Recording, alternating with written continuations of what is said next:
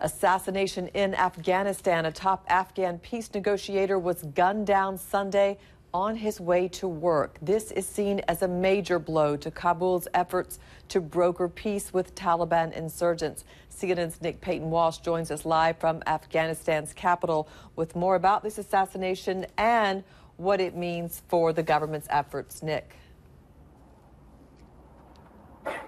Moulavi Arsala Rahmani was shot dead at about 9:30 this morning in central Kabul on his way to work by gunmen who then fled the scene. The Taliban have denied their role in this assassination, but it's fair to say in the announcement of their summer campaign a few weeks ago, they said that such members of what's known as the High Peace Council, like Arsala Rahmani, would be targets for assassination. So you can read in many different ways their choice of denying the involvement in this killing today. Perhaps they didn't want to be seen as being associated with the death of a popular figure like Mr. Rahmani, or, of course, that denial opens up the possibility to conspiracy theories in the region of maybe other enemies of the peace process between the Afghan government and the Taliban perhaps being involved in this death. As I say, Mr. Rahmani was involved in the High Peace Council, which is set up by President Hamid Karzai to try and get this peace process going with the insurgency. It's not been going particularly well in the past few months. Certainly, direct talks between the United States and the Taliban faltered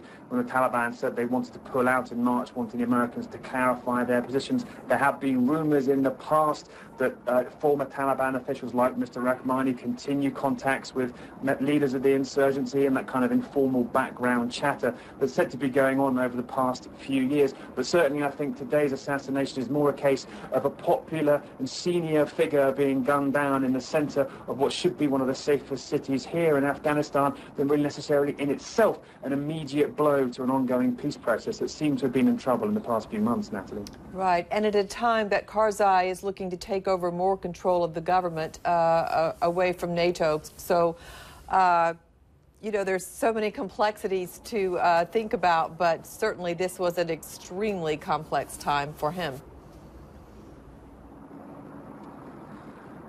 Certainly. I mean, today is supposed to be not the retaking part of the government, but President Karzai set to announce what's known as the third tranche of transition for different parts of the country. Slowly over the past year, Afghan security forces have been taking the lead in security away from ISAF and NATO, as it were, stepping to the front of security operations in now 50% of the country. Today we're going to see President Karzai or his advisors announce the third wave of provinces being handed over, cities being handed over, and it's all about making Afghan security forces ready for that eventual NATO withdrawal in 2014. Today we are warned by Afghan officials we may hear names of provinces and regions which are particularly troublesome, where the insurgency are known to have a reasonable stronghold. One name frequently heard, and of course nothing's official until it comes out of the mouth of President Hamid Karzai, is Kandahar city, formerly a Taliban stronghold, the birthplace of Taliban leader Mullah Omar, and certainly a place where I think the insurgency would like to think they still have a strong